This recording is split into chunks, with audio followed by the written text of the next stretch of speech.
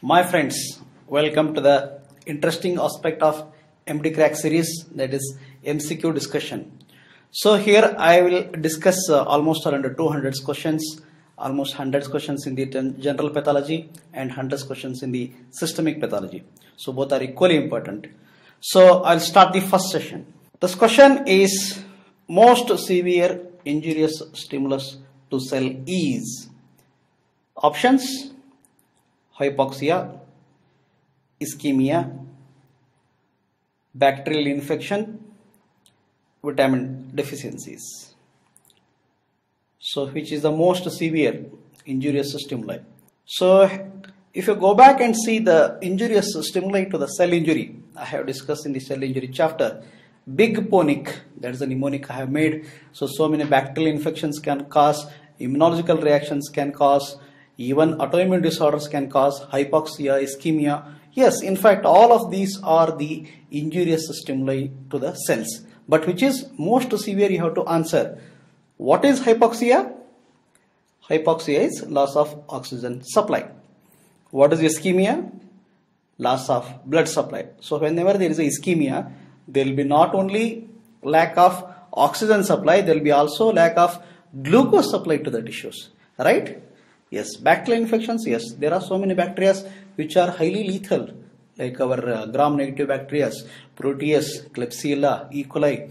We have a drug-resistant bacteria, Staph aureus, methicillin resistant, so they also can cause very severe injury. Yes, we have vitamin deficiencies, vitamin A, B, C, D, E, all those things cause the injury, right? But which is most severe form, which is most severe injurious? Yes, it is the ischemia, lack of blood supply. It not only hampers the tissue oxygenation, it also decreases, it also hampers the glucose supply to the tissues. So in that way, ischemia is more severe form of injurious stimulus as compared to the hypoxia.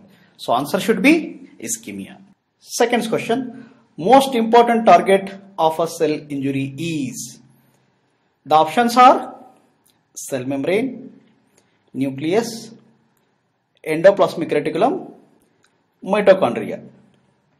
You have to tell which is the most important target of a cell injury.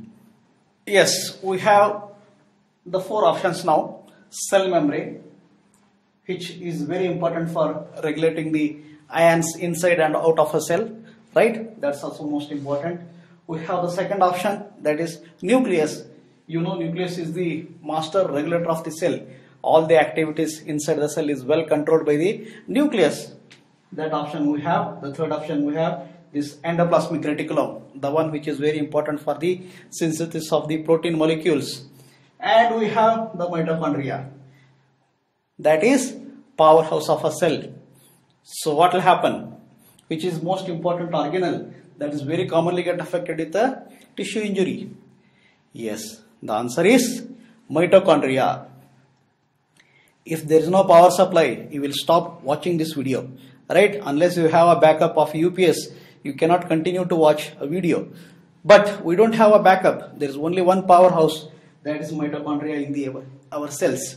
They don't have any other backups, right? So the mitochondria is the first organelle that get affected in the cell injury.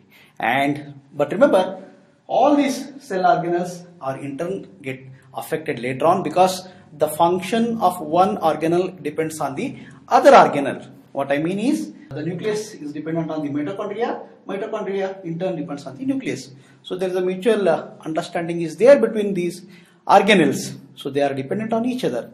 Injury at one locus can cause the injury to the subsequent organelles also. But the first and foremost important organelle that is get affected is the mitochondria. So it's the ATP depletion that occurs first in the cell injury event. So the answer should be mitochondria. Third question, light microscopy changes seen in a heart within 2 hours after an episode of heart attack.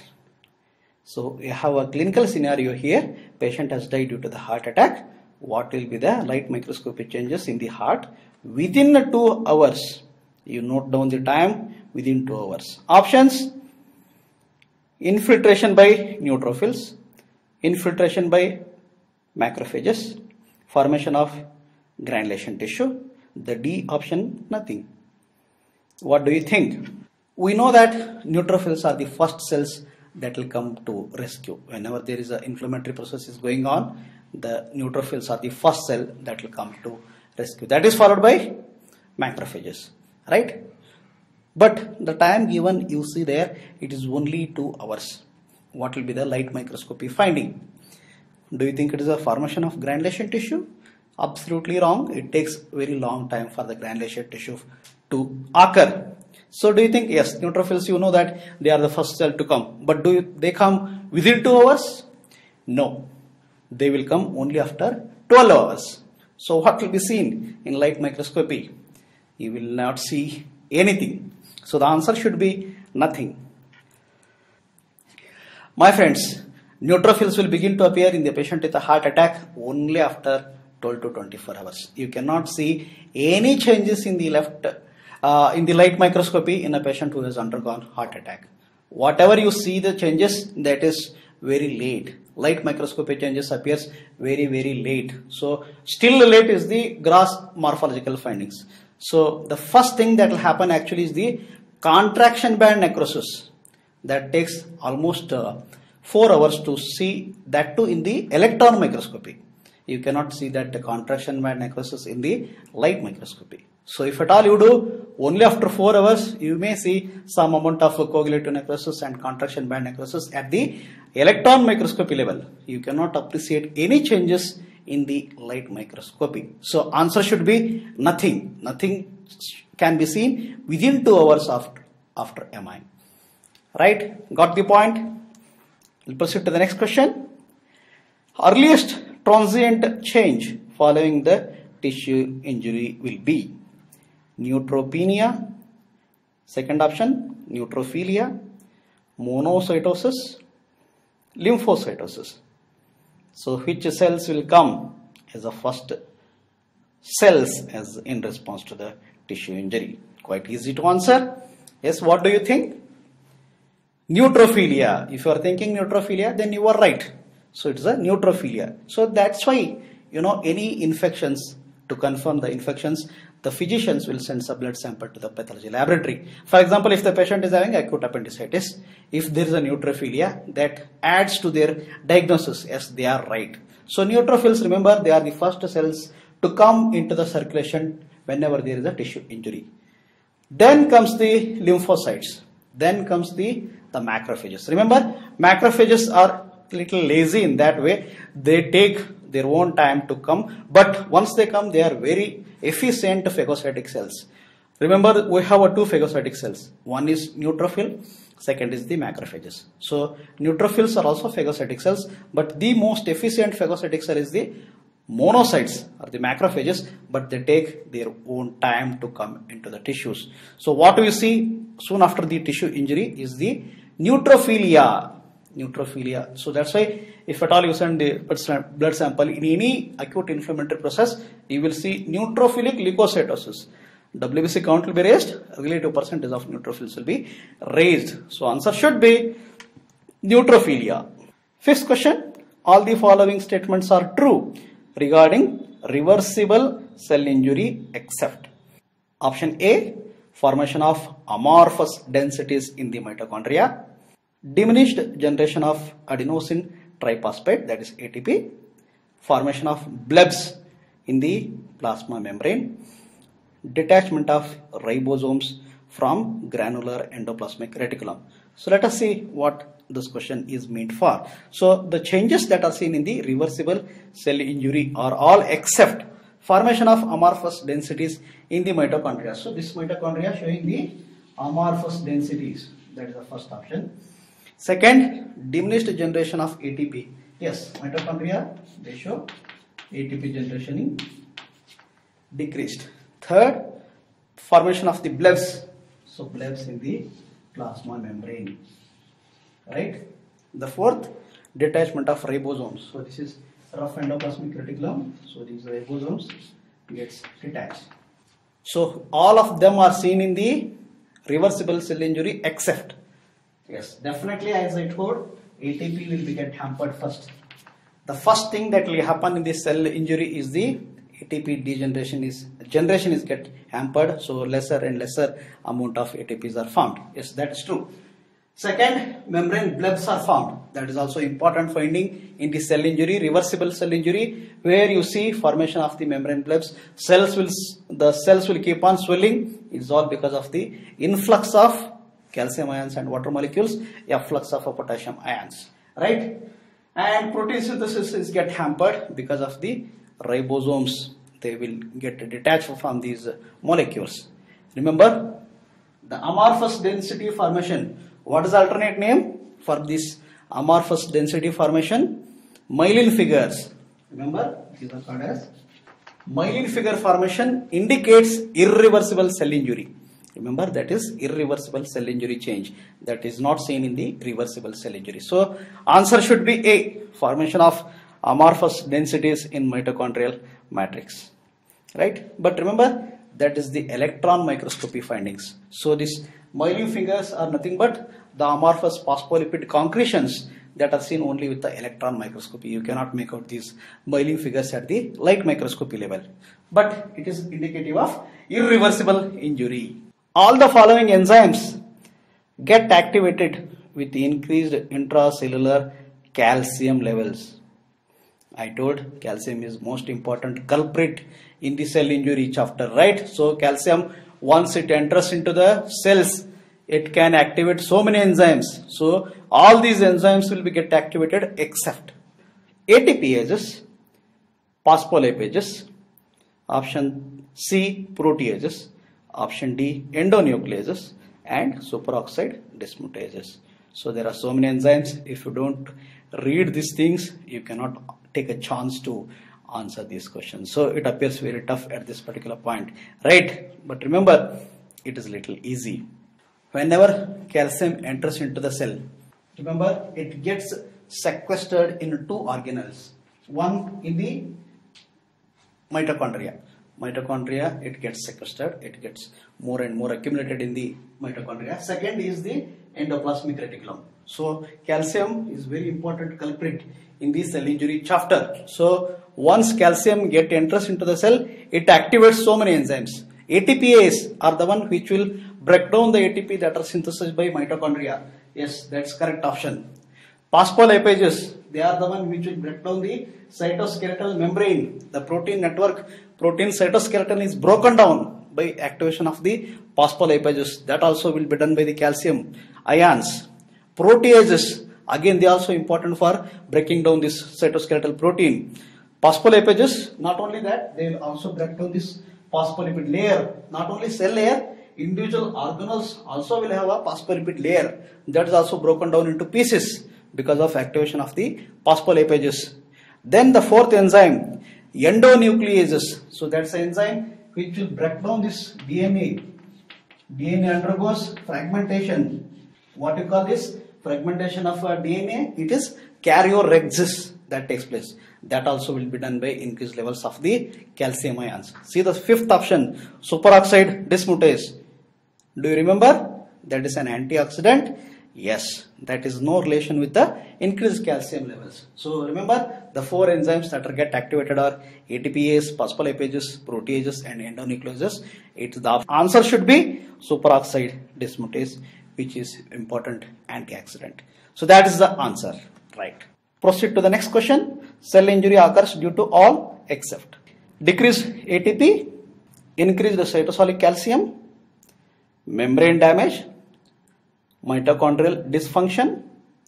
Fifth option, increased intracellular potassium ions. Which is the answer? Straightforward. Just a little bit think. Decreased ATP, yes, because of mitochondria get affected.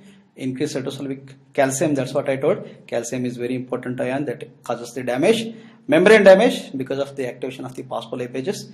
Mitochondrial dysfunction because of the ATPase are synthesized once the calcium enters into the cells. Increased intracellular potassium. No, potassium goes out of a cell. So what ions will enter into the cell? Calcium enters into the cell. Along with the calcium, water molecules will enter into the cell.